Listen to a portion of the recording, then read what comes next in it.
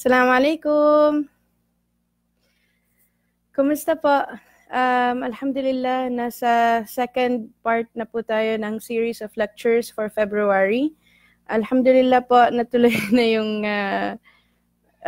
live lecture po natin. This was supposed to be last Sunday. So, alhamdulillah, we were able to reschedule po, and I hope you're able to tune in sa bagong oras at schedule po natin. So, today, yung topic natin is about ang isang ulirang muslimah. Now, of course, sa title pa lang medyo intimidating, especially sa ating mga kababaihan, kasi it's talking about the ideal, yung hindi naman sa perfection, pero yung close to it, no? Kung ano yung karapat-dapat na gawin at paano ang isang muslima sa pananaw ng Quran, Sunnah at Islam in general. So yung lecture po natin ngayon, it's actually based on a book. So parang magiging introductory lesson po siya sa book na ito. So a bit of a concise summary, ano yung matutunan natin kung babasahin po natin ang book, and what can we get from it na pwede nating i-apply in our lives, inshallah. So bismillahirrahmanirrahim. We'll start, inshallah. So ang salitang muslima ay tumutukoy sa isang babae na who follows the religion of Islam. So, kung kayo po ay isang lalaki, kayo ay isang Muslim. Kung kayo po ay isang babae, kayo po ay isang Muslima. So, ang Islam is a way of life. Hindi lang po siya isang relihiyon, hindi lang po siya isang grupo, ngunit ang Islam ay guidance to all of mankind, both men, women, young, old, married, not married, working, not working, every single person ay sakop ng rules, guidance, and revelation ng Islam. So, bilang isang Muslima, may mga suggestions, may mga recommendations ang ating relihiyon on how to live our life the best way para makamit natin ang peace of mind, peace of heart, balanced ang mental health natin, ang physical natin. So every single facet of life covered ng Islam. So inshallah today, we're going to talk about specifically sa mga kababaihan. Dahil this month, ang theme po ng New Muslim Academy Philippines is talk about yung mga issues related to women, mga Muslimat. So, ang first that we will talk about, apat, okay? Yung first is the Muslim woman by herself, meaning anything related to being a Muslimah, our relationship with Allah subhanahu wa ta'ala, our relationship with ourselves, and how we conduct ourselves in our life. And then second that we'll talk about ay yung relationship ng isang Muslima kung siya ay isang parte ng isang pamilya. Okay? So, bilang isang sister, bilang isang brother, bilang isang mother, wife, iba't ibang roles and responsibilities that come with it. Ang third naman ay ang Muslima with her, in her marriage specifically. So, we'll talk about ano yung mga rights and responsibilities bilang isang Muslima, ano ang dapat, yung parang outlook natin towards marriage, and how can we protect our relationship, how can we be a good nurturer and protector of our home life, and finally, a Muslima in the society, how to be a productive member of society according to our skills, our abilities, our passions, and our dreams, inshallah. So first, let's talk about muslimah with her relationship with Allah subhanahu wa ta'ala. So of course, we all have our levels, no, of iman. May mga, some days medyo malakas, we can read more Quran, we can fast more often, we can speak more good things. Other days, siguro medyo mababa, so we commit sins, we talk about someone behind their back, we disobey Allah subhanahu wa ta'ala in small or big things. Only Allah subhanahu wa ta'ala knows truly ano yung dinadaanan ng bawat isa sa atin. So, yung first that we have to talk about is how do we strengthen our relationship with Allah subhanahu wa ta'ala?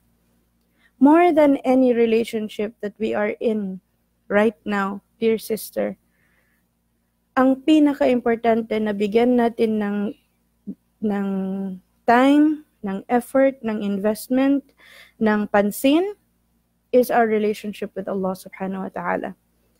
Gaano katibay ang pananampalataya natin, gaano ka dami ang knowledge natin with who Allah subhanahu wa ta'ala is, what Islam is, and yan ang isa sa pinaka-importanteng priority, okay, na bibigyan natin diin as Muslimah. Bakit? Dahil so long as hindi natin alam ano ang purpose ng ating buhay, so long as hindi natin kilala kung sino si Allah subhanahu wa ta'ala, so long as hindi natin alam kung ano ang gabay ng Prophet Muhammad sallallahu alaihi wasallam at ang kanyang mga asawa, ang ating mga ummahatul mu'minin, ang ating mga mothers of the believers bilang role models natin, then more risk na mawawala tayo sa guidance. Dahil ang beauty of Islam is in its Quran, wherein Allah subhanahu wa ta'ala pinadating niya lahat ng mga ikabubuti sa atin na halal, at inexplain niya din sa atin ano ang kailangan nating i-avoid na mga haram. Dahil kung gagawin natin ang ikabubuti sa ating what will please Allah subhanahu wa ta'ala, then we will live a good life, a happy life, one that's free from guilt, one that's free from doing harm to others.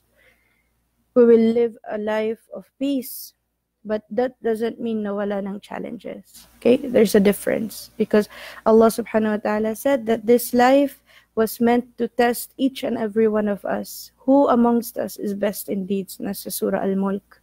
So, there's a difference between strong ang foundation natin. Alam natin na ang bawat pagsusubok ay pinadala sa atin ng Allah subhanahu wa ta'ala, knowing na si Allah subhanahu wa ta'ala ay isang just na Diyos. He will never burden us with something that we cannot handle. And lahat ng difficulty ay bibigyan niya ng solution. Bibigyan niya ng ease. There will always be ease after every difficulty. And He promised it twice. So, we are able to live our life in a much better state. Kesa sa we're hopeless, we don't know who Allah is, hindi natin alam ano nang gawin ko, we cannot be patient, no? And we don't know who to turn to for advice. So, napaka-importante na bilang isang Muslima, yung relationship natin with Allah subhanahu wa ta'ala ay strong. A Muslima with a strong relationship with Allah subhanahu wa ta'ala can build strong and solid relationships with anyone in dunya and hopefully in akhirah. So first, we start with strengthening our 5 daily prayers. So ito, the Prophet Muhammad sallallahu alaihi wasallam said na ang sa isang hadith qudsi na a slave or a servant, this applies to men and women, gets closer to Allah subhanahu wa ta'ala through the obligatory deeds. So alam naman natin ang 5 pillars of Islam. First is the testimony of faith, followed by salah, yung pagdadasal ng 5 daily prayers, yung fasting in Ramadan, ang Hajj when we are able to, and yung zakah, yung charity when we are actually qualified. So yun ang mga foremost obligatory things that we have to take care of. So, and we get closer and closer to Him kung we fulfill the obligations plus kaya natin gawin ang some of the things that Allah subhanahu wa ta'ala showed through the Prophet Muhammad sallallahu alaihi wasallam sunnah na ikabubuti sa atin at ikagalak niya. So, like if we add on our prayers with the sunnah prayers, with the sunnah fasting, and then we try our best na yung akhlaq natin, ang manners natin ay tulad ng Prophet Muhammad sallallahu alaihi wasallam. Dahil really, sisters, brothers, kung mahal talaga natin ang isang tao, we will obey him, we will follow him, we will even emulate him.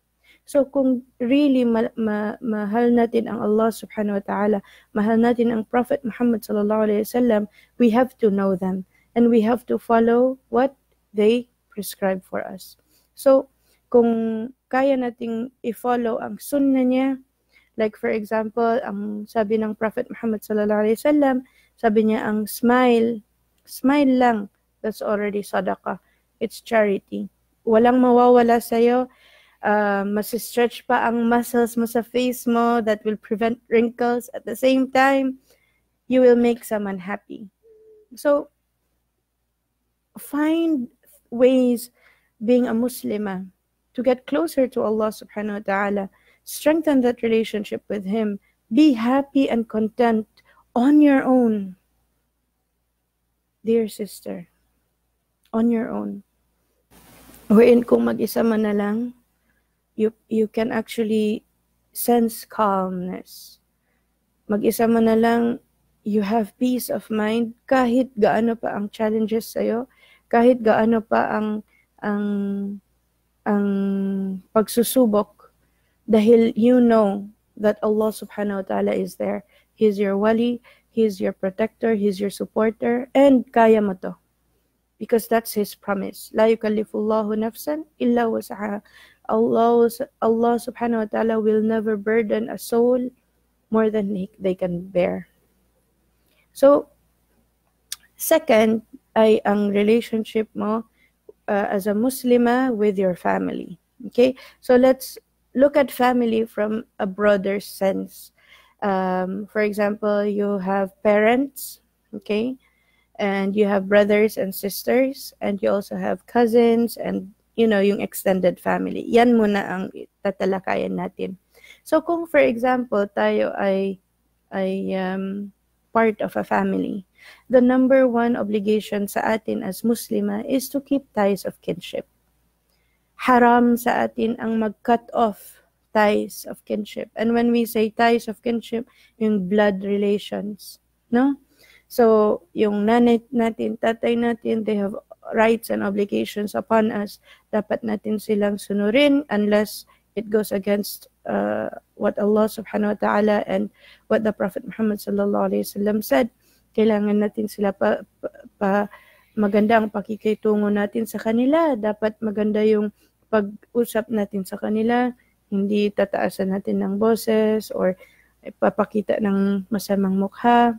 At the end of the day, those parents of yours played a role in you being alive. And they took care of you nung wala ka pang isip. They made sure that you survived infancy. Binigyan ka ng edukasyon. Binigyan ka ng life na kaya nila. And nothing compares to the love a parent has for their child. So out of gratitude, out of respect for their role in your life, kahit hindi pa sila Muslim, you have to give them that respect. Kailangan ma-feel nila ang love mo sa kanila. Especially when they get older, sister, they get more sensitive.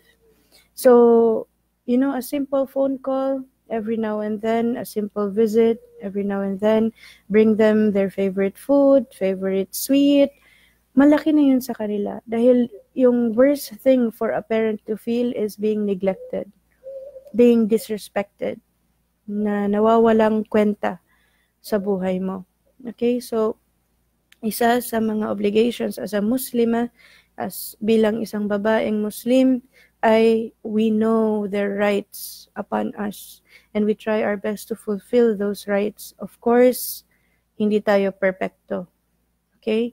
But these are guidelines that we can improve, that we can work on, na inshallah mas magiging strong ang relationships natin with our ties of kinship, ang blood relations natin, and our family will be more harmonious rather than tayo ang cause ng fitna, tayo ang cause ng sasama ng loob, tayo ang nagsasalita ng kung ano-ano na nakakabigay ng rift between ng family. So, let us try to be peacemakers. Let us try, kung hindi natin kayang mag-play an active role to make sure na harmonious ang ating family, the least we can do is not add fuel to fire. Just, timing. Timing is everything. Sometimes yung sa ka-hyper natin na mag-solve ng problems, basta na lang tayo papasok ng anong issue ng family, sometimes we do more harm than good. So we ask Allah subhanahu wa ta'ala for the wisdom to know our role within our family para yung obligations nila hindi natin makakalimutan, yung obligations nila, yung rights nila over us, and we also fulfill their rights over us. So, syempre, there will come a time parang you will be put in a situation medyo challenging, being in a family with different personalities, with different backgrounds. So, hindi mo maiiwasan na meron talagang arguments, meron talagang issues, no? Pero what you can do is first make dua to Allah subhanahu wa ta'ala that Allah guides everyone towards reconciliation. Second, do your best in whatever capacity or role you have to make peace. Any opportunity you can speak good about someone na masama ang loob ng isa against her, just tell them, good things about them, that they talk about them in a positive way also. Kasi that's how you bring hearts together. Hindi yung just because they're in front of you, so, oh yeah, yung mga yan, masama yan, blah, blah, blah. You have every right to be, you're not being a good person. You're actually enabling this situation to fester into an uglier situation. So, do your best, sister, brother, to be a source of peace within your family, to do what you can in your limited capacity. And Allah subhanahu wa ta'ala will reward you, inshallah. So, yun ang pwede nating gawin. Within our family, bilang anak, we give respect to our mga magulang, we give them importance. Okay? For example, I know we reach adulthood at one point in our life, kung professional na tayo, for example, we have our own family, pero that doesn't mean makalimutan na natin ang parents natin. Consult them in major affairs that you are going through. Mahalaga yun sa kanila. Okay? So, those things, and give them gifts. Isang sheikh umiyak dahil may nagtanong ng fatwa. Sabi niya, "Ya sheikh, pwede ba akong bumigay ng zakat sa aking mga magulang?"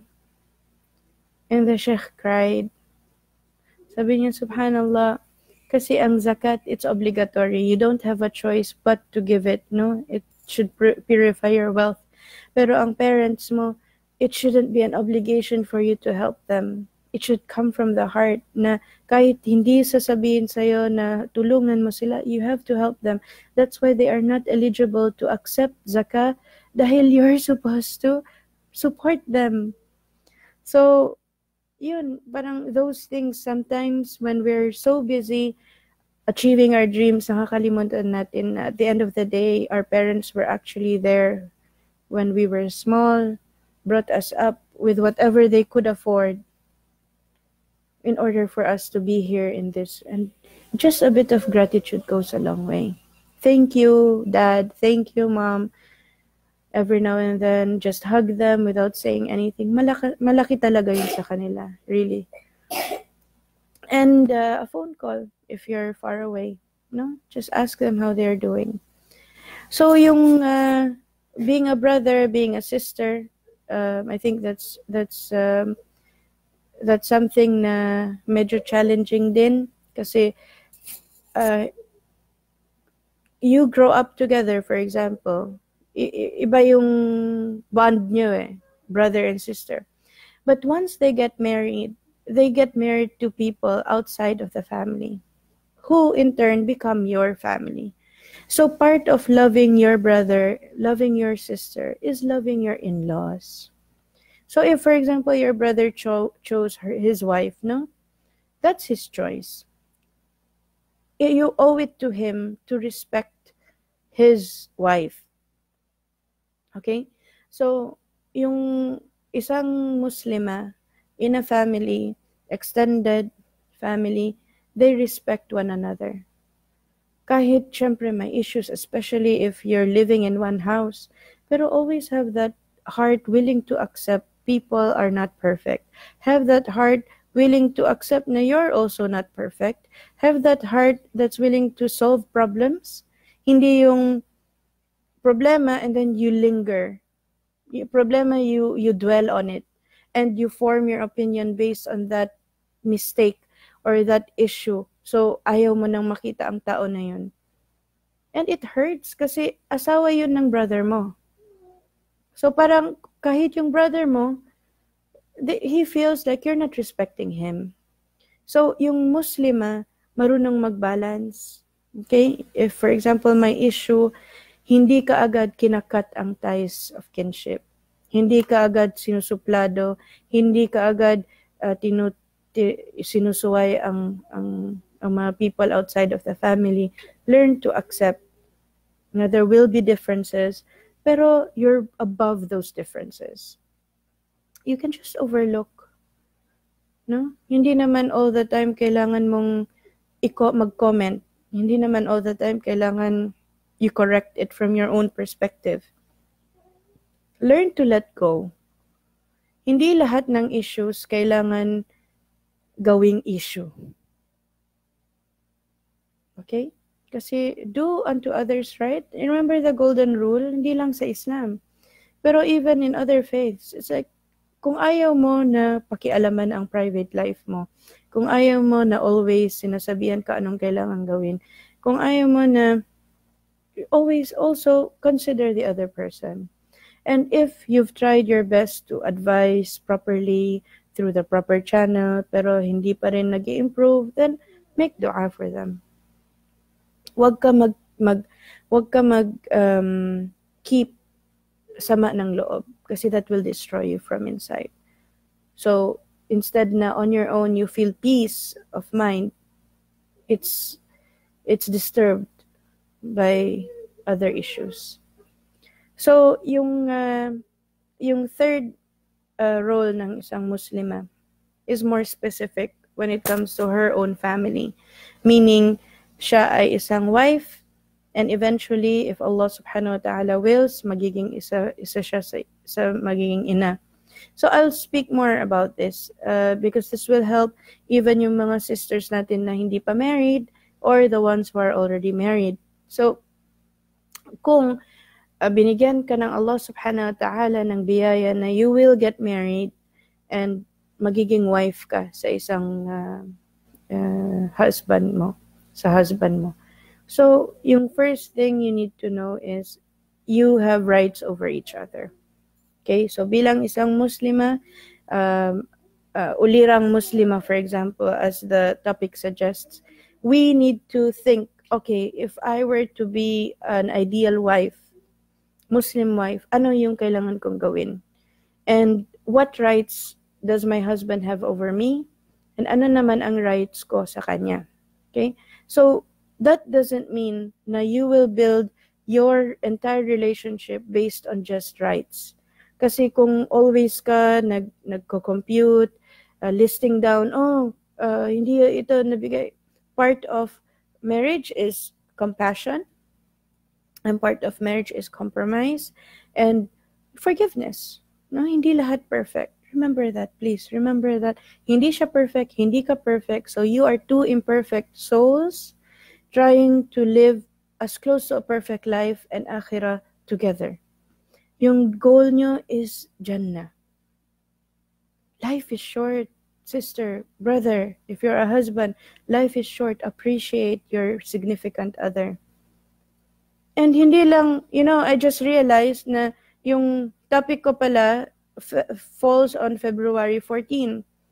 Hindi lang on, this concept of Valentine's Day, na you show your love on a certain day. We don't need that in Islam. Because we are supposed to show our care, we show our love, we show our appreciation to our partner, to our husband, to our life, every time we can. In different ways. Not just through chocolates or pero through acts of service. Yung tingnan mo ano ang mga sacrifice na ginagawa ng husband mo. Tingnan mo ano ang limitations niya, pero he tries his best to go over his limitations just to provide for his family and for you. Appreciate the little things he does. Kasi usually kung mawawala na ang gratefulness natin, the Prophet Muhammad ﷺ said, the people who do not know how to thank the creation do not know how to thank Allah subhanahu wa ta'ala. And this is from the lips of the Prophet Muhammad ﷺ. Kung tunay talaga strong ang relationship mo with Allah subhanahu wa ta'ala, then you should also be able to build a relationship with your husband based on a grateful heart. A heart of iman, willing to forgive, overlook his faults. And ang relationship kasi, sister, brother, it's give and take. When your partner sees your effort, okay? Syempre, magkakamali ka talaga. Definitely. Pero when they see it's easy for you to bounce back, apologize, avoid doing it again and again, you're trying your best to improve, then Allah subhanahu wa ta'ala hopefully will also guide him to treat you with mercy and love. Okay? Dahil sa Quran, yan ang dalawang ingredient that Allah subhanahu wa ta'ala specifically stated between two who are married to each other. They should have love and mercy. Mahabbatan wa rahma. Love, it sustains you. Yan na yung willing to go the extra mile for one another, willing to forgive, willing to provide, willing to work hard to make the relationship work. Yan, love yan. Yung kaya mong to go beyond ano lang ang rights, yung bare minimum. You're willing to make him happy. Yung husband mo naman is willing to also see ano yung mga preferences mo and will also be understanding for your needs. Yan, love. True love for the sake of Allah subhanahu wa ta'ala. Yung love that Allah subhanahu wa ta'ala is pleased with, built on common goal of pleasing Allah subhanahu wa ta'ala and getting to Jannah together. Yung rahma naman, that will be the rahma, the mercy that will encourage both of you na mag-forgive each other's shortcomings. Kung magkamali, alhamdulillah, it's okay. You still encourage people. And then yung rahma din, kung for example, down ang partner mo, you lift them up, you remind them, don't worry, Allah subhanahu wa ta'ala will not abandon you. You're good, you pray, you've done good things, you speak well of others, like Khadija radiallahu anha did with the Prophet Muhammad sallallahu alaihi wasallam nung binigay sa kanya ang first revelation and he was scared going home. Akala niya na nasiraan na siya ng bait because it was Jibril alayhi salam who gave him the first revelation. He didn't know anything about the prophethood. So yung Khadija radiallahu anha was there to comfort him. He went home to an environment peaceful siya. Hindi yung stressful. Hindi yung ayokong umuwi kasi nandun na naman yung wife ko na ano na naman kaya ang complaint today. Subhanallah, being a Muslim woman, balancing so many roles, no, sister, I'm not saying it's easy. It's not easy. It's not. Pero, anything that's of value, may sacrifice siya. Mahalaga siya. It's expensive. Jannah is not cheap. And, I was just talking to my cousin a while ago. And, sabi ko, the way we view dunya, akhirah, our marriage, our contracts, this is how we should look at it. Kung sa isang normal job, no, being employed in a job, and you work for a boss, you sign a contract, sa contract na yun, every month, ito ang sahod mo. And with that sahod, make sure you do this, yun ang terms of reference or yung job responsibilities mo. And we do it to the letter. Or else we'll get fired, right? So, we go to work early, on time, mag-log out tayo on time, and then we do what we're supposed to do according to our job description, and we get our reward at the end, which is ang sahod natin, monetary reward, and fulfillment. That's also part of it. And that's work, and that's dunya. Okay? And of course, it can be ibadah according to our intention. So look at marriage. We sign a contract, right? Our contract of marriage states na now we are bound in marriage in the sight of Allah subhanahu wa ta'ala, and we have rights over each other. And one of the main rights ng husband natin have over us is we have to obey him. As long as it doesn't go against Allah subhanahu wa ta'ala and his Rasul. So if we love Allah, we are a Muslimah who has strengthened their relationship between her and Allah subhanahu wa ta'ala. And He told us to obey our husband as part of that contract where we sign to get into marriage. Bakit mahirap gawin? So isang Muslimah that has the wisdom, that has the iman, and who has the love for Allah subhanahu wa ta'ala, the love for the Prophet Muhammad sallallahu alaihi wasallam, makikinig siya sa advice nila, sa command nila na we have to obey our husbands. That's part of our role being wives. And our husbands should also not abuse this, wherein they ask us to do haram, they ask us to, they just want to use that provision para mahirapan tayo. I mean, where is the mercy? Where is the love? So yung marriage, it's really a beautiful relationship where you're stronger together than you are apart. Because Allah subhanahu wa ta'ala said in the Quran, He created us in pairs. A man complements a woman complements a man.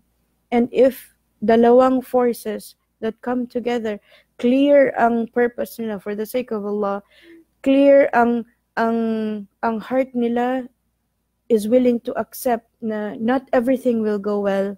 Not every time you're gonna be stable financially. Not every time you're going to see eye to eye on things. But you're willing to go through the daily struggles together as much as possible. Then may Allah subhanahu wa ta'ala grant you that safe space within your marriage na you find that contentment, that happiness, and Allah subhanahu wa ta'ala will give you barakah, inshallah. So, isang role of a woman, okay, isang ulirang, yun na our ideal na gusto nating hangarin, is if you become a mother, okay? And, subhanallah, when you become a mother, you become a means of someone entering Jannah. Your children will actually be able to enter Jannah through you. Being a wife, you can enter Jannah through your husband. Bakit? Anong sabi ng Allah, ng Prophet Muhammad sallallahu alaihi wasallam? Sabi niya, kung ang isang babae ay mamamatay at ang husband niya is happy with her or pleased with her, maaari siyang pumasok ng Jannah kahit anong gate. Kahit anong gate ng Jannah. There are 8. Okay?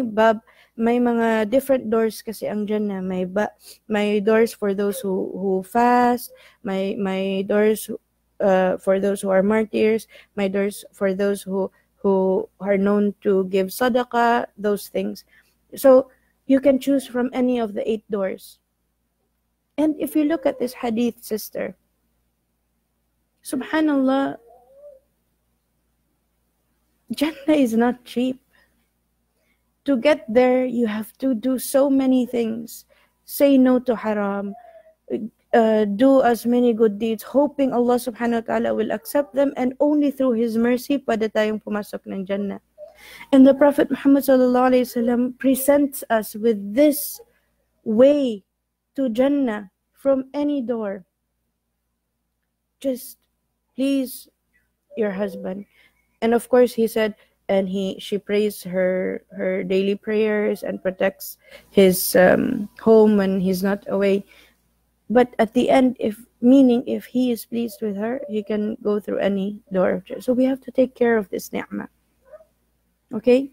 And that also doesn't mean na kaya dapat naman gawin tayong hostage ng husband. Oh, do you want to get into Jannah? Oh, gawin mo to. I mean, we don't have to do that. You know, ang babae, subhanallah, simple lang. You appreciate her, you show her kindness, and you will get so much from her. Appreciate her. Wag mo siyang insultuhin, wag mo siyang babain. You don't have to exert force.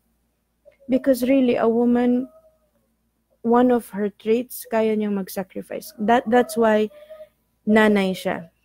Okay, now let's go to a woman being a nanay, being a mother. That's another role na importanteng role bilang isang Muslimah. So being if we want to be an ulirang Muslimah, and we Allah subhanahu wa ta'ala gave us the blessing of being a mother. Binigyan tayo ng anak, 1, 2, 3, 10, 12, however many that Allah subhanahu wa ta'ala blessed us with. Then with it comes yung amana, yung trust, yung obligation to fulfill that trust na bigyan natin ng halaga ang blessing na ito. Ang mga bata, sila ang future generation. Dapat yung pagtarbiya natin, ang pag-alaga natin, dapat guided by the Quran and Sunnah.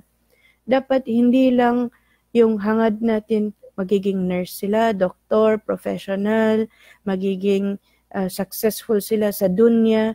Dapat from the very beginning, nakikita nila na sa atin na ang gusto natin ay balance sila. Alam nila kung ano ang obligation nila bilang isang Muslim dito sa dunya, at dapat strong ang foundation nila sa Allah subhanahu wa ta'ala. So, bilang isang nanay, dapat alam natin ano ang rights ng children over us. Isa sa kanila is we have to name them properly. Okay? Dapat maganda ang pangalan nila dahil they will become their name. And second, dapat yung we teach them, we guide them according to the Quran and Sunnah. Third, they deserve good, kind treatment from us. Hindi just because anak sila. Okay? Hindi dahil just because anak natin sila, we can treat them unkindly, unjustly, we abuse our authority. Ang mangyayari when we become old, walang attachment nila sa atin. They will forget us. Dahil pangit yung memory nila, pangit yung experience nila with you. Always nagagalit, always pointing out their mistakes, always saying you're disappointed with them, they don't do anything right. So imagine bringing up a child with that mentality. What kind of adult will they turn out to be? They will not be confident. They will not assert themselves in the workplace. They will not be able to get past that insecurity that you've inculcated in them. So part of being a mother, being a Muslim mother, is bringing up your children with the right akhlaq. Yung character nila, yung outlook nila towards life dapat guided by the Quran and Sunnah. So even kindness to animals, dapat from the very beginning, may mercy ang heart nila towards creation ng Allah subhanahu wa ta'ala. Hindi lang tao, kahit animal mismo. You have to start from when they're little. Kasi kung hindi nila ma-inculcate yun when they're smaller, when they're big, baka it would be easy for them to be unjust to other people, to be cruel to animals. And it starts with animals, and it maybe even their own husband or wife, they are cruel towards them. And third, be careful what you say, be careful what you speak. Kasi ang mga anak natin, I always tell my students this, parang CCTV camera yan sila. You are their ulirang tao. Alam mo yun, parang the way they see you, you're the bigger version of who they want to be. So, don't become a person that they wish they are not. Mas maganda yung nakikita nila is, I have a mother I am proud of. I have a father I want to be like. Dapat yung ipakita natin is a parent or magiging nanay tayo sa kanila na they wish they would also be like us. It's a tall order, of course, pero yung tayo kasi, tulad ng Prophet Muhammad sallallahu alaihi wasallam, he modeled good behavior. He modeled how it was to be a practicing Muslim. Siya ang ating gabay. So, these children, dito sa atin, lalaki. So, dapat yung makita nila, they're exposed to good things. They're exposed to Iman. They're exposed to Islam. And kahit may problema, they should know na masasolve din yan. Wag natin pakita sa mga bata na it's hopeless, negative.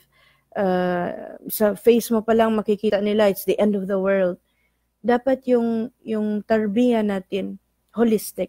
Hindi lang sa education that we expose them to, hindi lang sa akhlaq or character na pinapakita natin sa kanila, kundi pati yung emotional state nila, mental health nila, dapat inaalagaan natin. Dahil at the end of the day, tayo ang responsible kung anong klaseng adult ang ibibigay natin back to society. We are partners in developing the next generation. So let's take care of that amana. Yes, it can be a bit parang, kaya ko ba to? You know, sometimes as mothers, no, we ask ourselves, am I doing it right?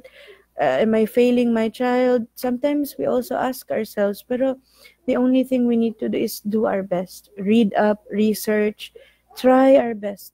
Really, sister. Walang mawawala sa atin. And make dua. Dahil ang dua ng isang nanay, ng isang tatay, is mustajab for our children. So if we want our children to be good adults, make dua for them. Ya Allah, make them, love them. Make them from your most beloved slaves. Ya Allah, make their hearts attached to you, attached to your knowledge. Ya Allah, make it easy for them to worship you. Include them in your dua. That's one thing we can do as Muslim women in this role as mothers. So finally, talking about our contribution to society, yung last is yung role of women, ang isang ulirang Muslima, yung role niya sa society. So one of our roles, again, is being able to take care of the next generation. Yung children natin would be productive citizens that are able to contribute positively, no? Yung second way we can contribute is yung offering our service. So if, for example, tayo ay isang Muslima na may special skills, we studied, for example, medicine, so we can give back to the community in that specialized profession. kung ang specialty natin is management or business, then we give back to society. How? Hindi lang through our zakah. Dahil if we earn a certain amount, then we can help those in need through our zakah. Pero yung time natin mismo, we volunteer, we offer our service to organizations, for example, that do good work.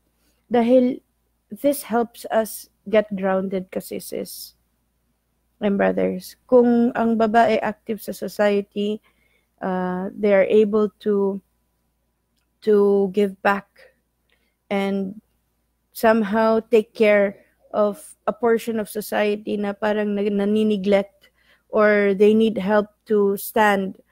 Kailangan nila ng direction or kailangan nila ng support to get out of the cycle of violence or cycle of poverty or cycle of being behind in development, then that is one thing that a Muslimah can fulfill as long as she also considers her entire situation.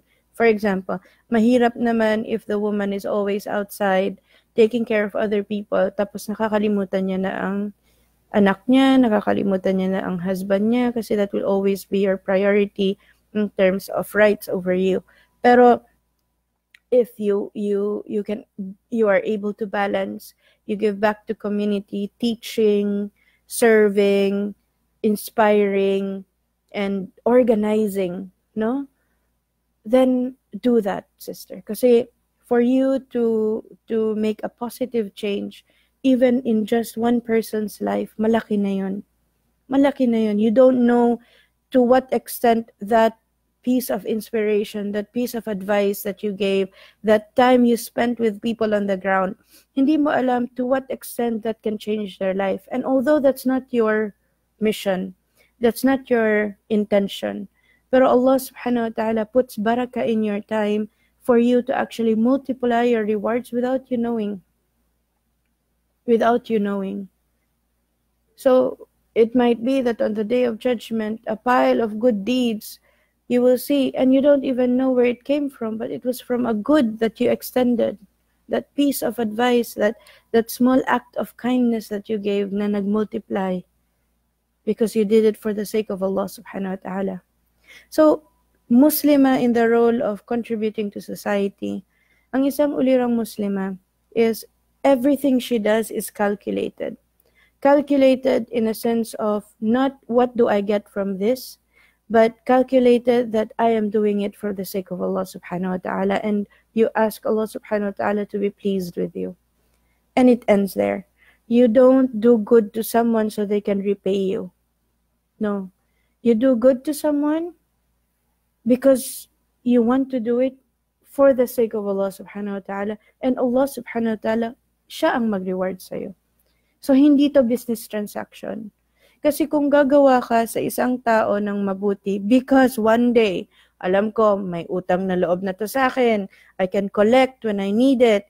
So, that's an investment, isn't it? That's a business transaction.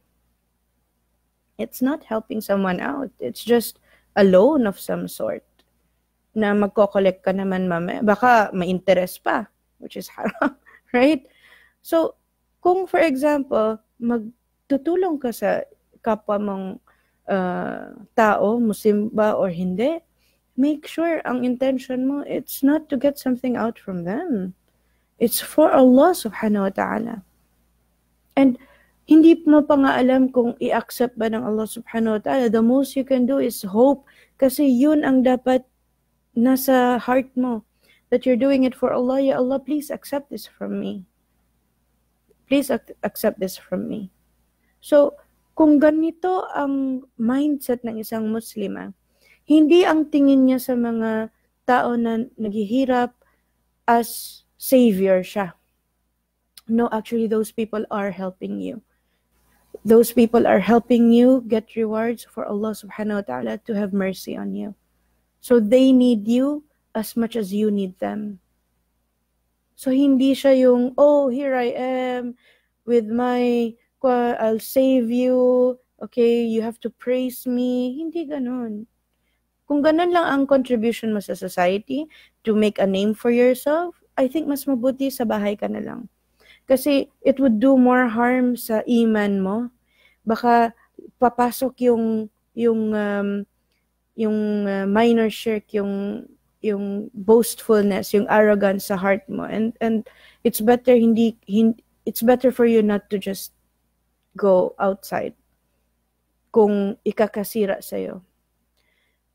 Being a good muslimah, a good person at that, dapat whatever you do will contribute to goodness. Dahil the Quran says, Allah subhanahu wa ta'ala says in the Quran, is there reward for good other than good? Hal jazaa'ul ihsan illa al-ihsan?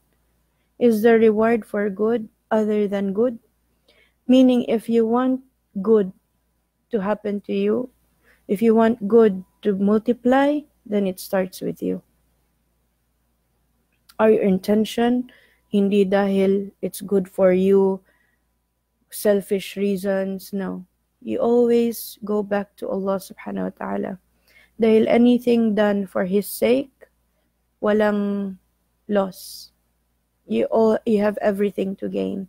You have selflessness to gain, forgiveness. Hopefully, if you accept, your sins will be forgiven. Allah subhanahu wa ta'ala will accept you into Jannah and will have mercy on you. So, never sell your soul for something less than Jannah. Dahil ang Allah subhanahu wa ta'ala said in the Quran that He has purchased, ito ang transaction natin, dear sisters, dear brothers, hindi towards each other. Ang utang na loob is not towards one another. Ang utang na loob is Allah subhanahu wa ta'ala purchased our souls, the believers, in exchange for Jannah. So, dapat we are grateful to Allah subhanahu wa ta'ala. Ang heart natin remembers ang ni'mah, ang blessing na out of everyone He guided us. We value that. So, bilang isang Muslimah, in all our different roles, we always go back to that. Ano ang purpose natin? Sino ang Allah natin?